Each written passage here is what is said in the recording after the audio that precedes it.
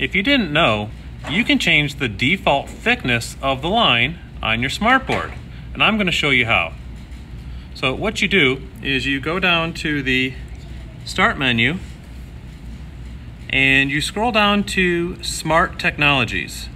Since it's a smart board, you click on the folder, scroll down some more to Smart Settings.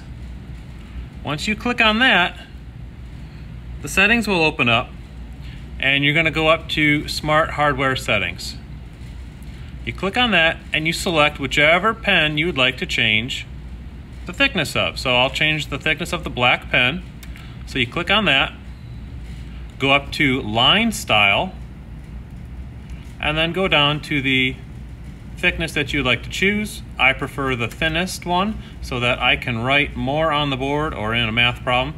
And then Save Tool Properties. And then when you pick up the black pen the next time, it'll be thinner.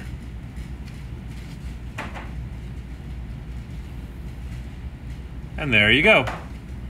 I can learn to